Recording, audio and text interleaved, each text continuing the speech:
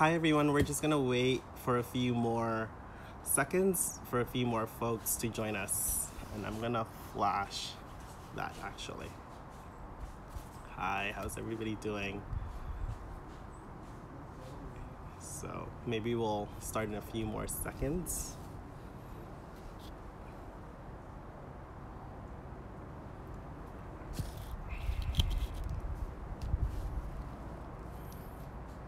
So what you are looking at right now on the screen is Georgia O'Keeffe's Petunias, painted in 1925, which is in our permanent collection at the De Young Museum, American Art.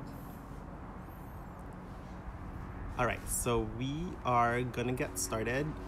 Thank you all for joining us today. This is our first ever De Youngsters live studio, where we bring you guided art activities from home at home. So my name is PJ Policarpio. I'm the Youth Development Manager at the Fine Arts Museums of San Francisco, where I welcome teens and young adults to connect and engage with the museums in a variety of ways. And today we are going to be making these pressed flower cards and envelopes, of course, to send to your friends and loved ones during this time, inspired by Georgia O'Keeffe's Petunias, which you're looking at, which is a real highlight in our American art collection at the De Young Museum. As you can see, the painting is kind of a zoomed in view of about roughly 6 flowers, petunias, in deep kind of colors, and kind of floating on a gray and white background. So that's kind of what is going to inspire our art making today. It's made by Georgia O'Keeffe, who is a famous American artist known for her paintings of enlarged flowers like this one, as well as New York skyscrapers and also landscapes in New Mexico later on. So we are going to be looking at that today. And yeah, so first we will be making the pressed flowers, and then we'll make the cards, and then we'll make the envelope, and then we can send them off. So this will roughly take about 15 to 20 minutes. So let's get started. So what I really wanted to do was really think about artwork in our collection that really provided some sort of calm or some sort of beauty and joy during this time. And so that's why I was really drawn to Georgia O'Keeffe's Petunias. So now I'm gonna show you how to press your flowers. So some of the different materials that we'll need today include fresh flowers. These I just picked on my walk this morning, so you can look around the house. I also have, so I'm just gonna move this paper. I also have ruler, a glue, scissors, some paintbrush to use for the glue, and the glue stick here. So I have a lot of different materials here. Pencils, of course, and different writing materials just to kind of add on to our card. And also I have a stack of paper here that I like to use, and then I have old cards that were mailed to me, which will come in handy in a little bit, and I'll tell you why. And I also have tweezers, and I'll tell you what we'll need this for. So again, just ruler, scissors, different kind of glue and glue stick, paintbrush, small ones, and different kinds of writing and markers and things like that. So we're gonna put that aside. I'm just going to show you briefly how to press your flowers. So I have these flowers here. It's hard to tell because they're white, but I have these fresh flowers here. So what you'll need is 2 sheets of paper, and it's just, you know, regular copy paper will work. And this is really just to protect your books, which is what we'll use to kind of press the flowers. So what I like, these are what I found this morning, but they're kind of cool white flowers. So what you want to do is you want to cut the stem in an angle, and you want to take out any extra kind of leaves, so you can actually just kind of press it with a stem on it. But I also like to press it just with the head. So this is how you can do that. So you just take it off just like that. So you just have that. And I like to have it face down towards the paper. So I'm gonna do a few more. You wanna kind of spread it out on the sheet so that it doesn't get too close or too crowded. So I'm gonna do a few more of that here. And what I like about working with fresh flowers is that Georgia O'Keeffe herself was inspired by the fresh flowers that she found in her garden in upstate New York.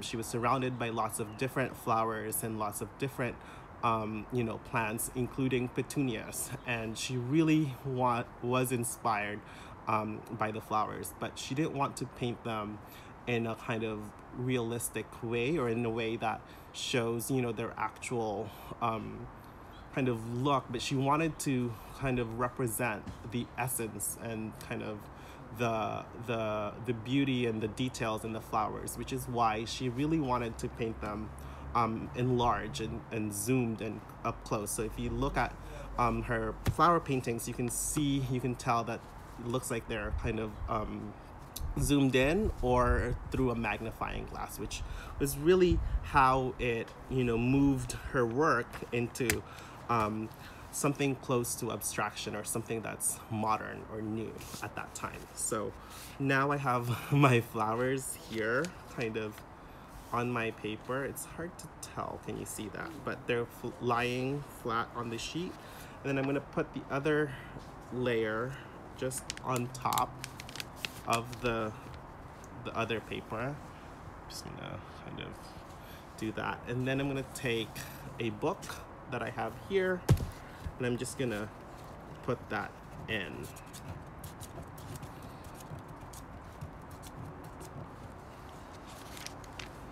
So we're gonna put that, and usually if you really want to take your time, it can take up to 3 weeks or even longer to like have a really dried pressed flowers that you can really use into multiple, you know, different ways, like bookmarks or cards, or just to display, or notes. So you might want to, you know, do that, but we don't have 3 weeks. I didn't have 3 weeks to get started, so we're gonna get that you know, you can just use it as you go.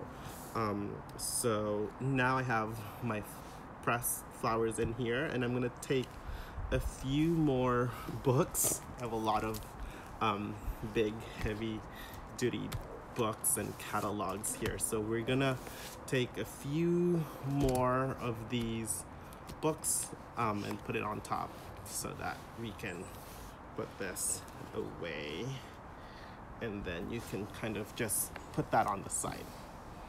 All right, so that is the pressed flowers. So now we're gonna move into making our cards. So for this, you'll need, you know, all the different materials that I mentioned earlier, and you can also use different kinds of paper. So I have this clean white sheet of paper that just came from my stack of paper, and I also found these really fun shopping bags from the museum store, which I kind of like the color. So you can, you know, use whatever you have at home, any kind of paper that you have. And this is 4 by 6, and I just used an old note card that I have. So you can see I used an old note card that I have to kind of base the size of it. So it's similar size. So this is kind of, you know, a standard standard size. So so I have 2 cards here. I'm gonna try and send 2 cards to 2 different friends that I have. And what I'm gonna do is I'm gonna take out some of the flowers that I've already pressed since last week, and I have a few different options just because I had different things around me then. And you know, so I want to think about that. This is also a good time to maybe start thinking about who you want to send the card to, what kind of message you want to share, and also kind of, you know, think about each of their characters and how that might translate into your card. You know, what they're into, what they like. I have different kinds of paper that I'll be using to add on to the flowers. So here are some of the flowers that I've already pressed and dried from a few weeks ago. So there's all different kinds. I have this kind of purple one, and you'll see that the tweezers will be really handy for this one because that's what you'll use to kind of pick up some of the flowers. You can see once they're dried up, you can really, you know, they get really sensitive and really soft. So you want to use the tweezers to kind of gently pick them up. All right, so these are the flowers. I'm going to put them on the side. I'm going to think about my friends. I'm going to think about who I'm going to send this card to. And also I want to think about kind of the composition, how I want the flowers to look, you know, really thinking about where I want each of the flowers, really thinking about the people I'm sending them to, kind of what are their favorite colors, what do they like. So, you know, you can really personalize it, which I think is a really important way for us to kind of stay connected, especially during this time when we can't leave the house. But, you know, other than kind of connecting via the screens or Zooms, this is really one way that you can show, you know, that you care for people. So I'm gonna get started. I'm gonna kind of put some paper in first, just to kind of switch it up before I put the pressed flowers. So I have kind of really different kinds of scraps and colorful paper here just to get it started.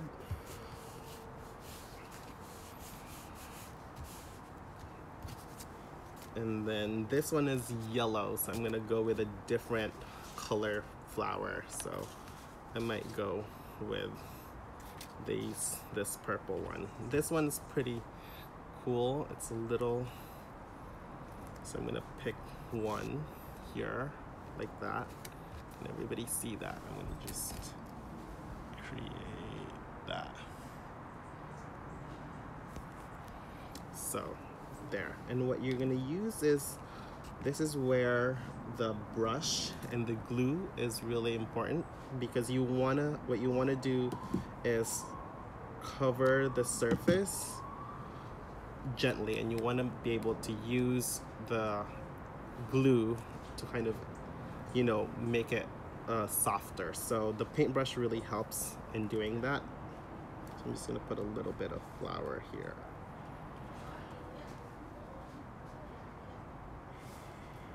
So I'm gonna use this glue. And then, yeah. And then the glue is also really important with the paintbrush to kind of, you want to cover the whole surface of the flower. So you want to kind of go over the flower just to make sure that it really sticks. And similarly, I left off a part of the kind of the stem here just for a little bit of detail. And then I'm also gonna glue that, but I'm gonna extend it with a marker. So I'm gonna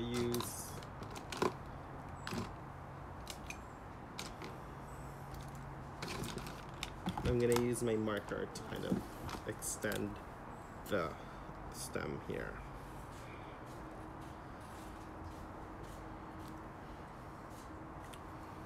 So you can definitely use that.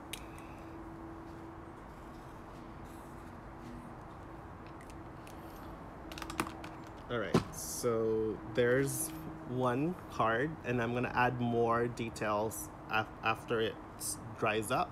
So there's one really simple one, and then you're gonna let that dry. I also like this kind of brown color. This is again the reused materials, and for this one I'm going to use some of these yellow flowers, and I think black is a really great color to kind of offset the yellow. So I'm gonna use a black sheet of paper on top, just like that.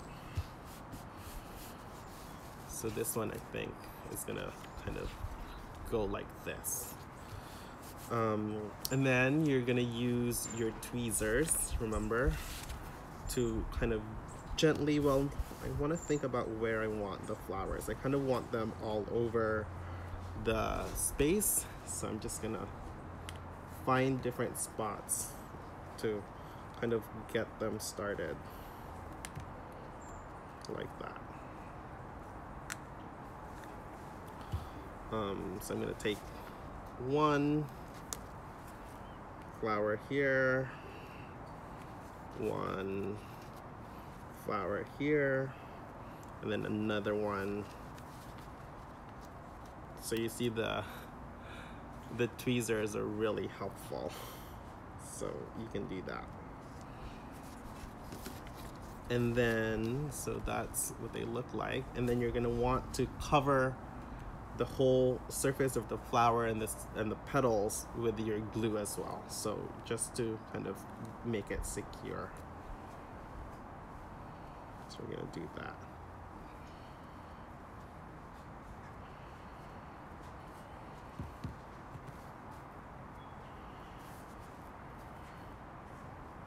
So you want to do this really gently,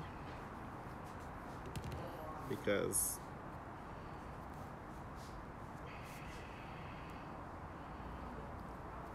you can see some of the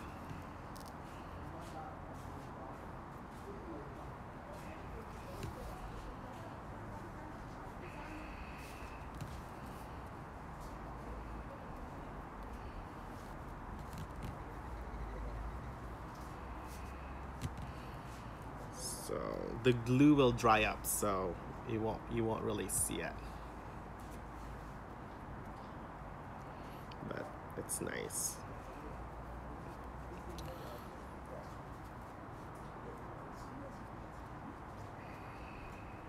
There you go. So again, you want to cover the whole surface with the glue, so now it looks kind of like that.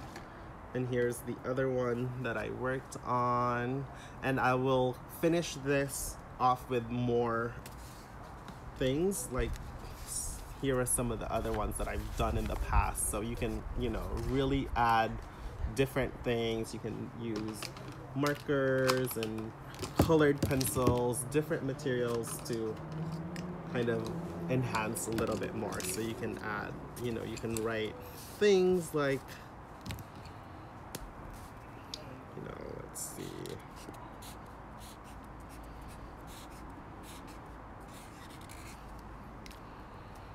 So things like that, you can write letters. I don't know if it shows up.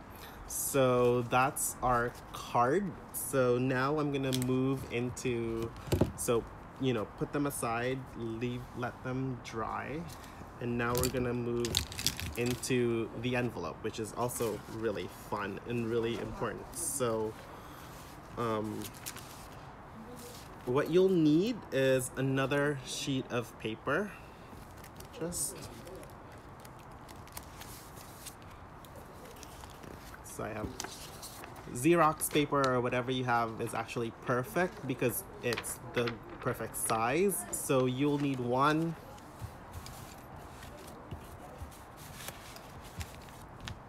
And if you have an old envelope at home, 4x6, you can just use that as your template. So I'm going to just go along the fold here, kind of the natural fold of an envelope.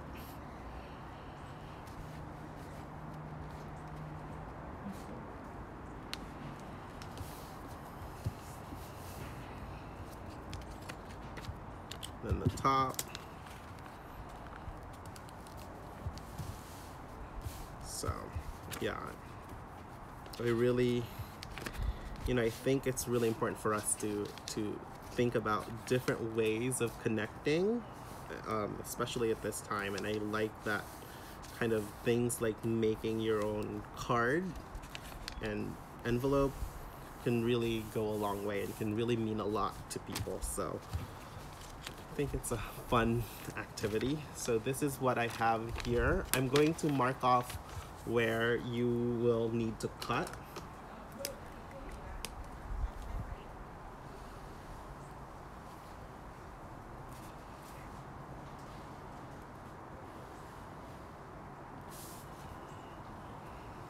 I've never made my own envelopes before because I usually just buy them.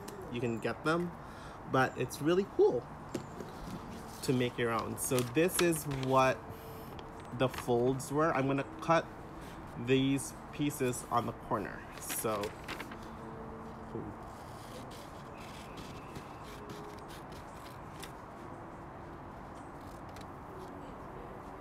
sometimes it's so easy to,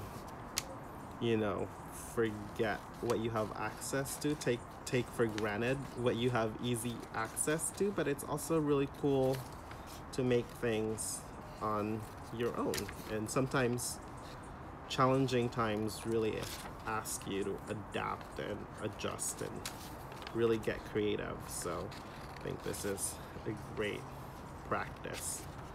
So now this is the shape that I have. I'm going to just fold it, and then on the flaps I'm gonna go use my glue stick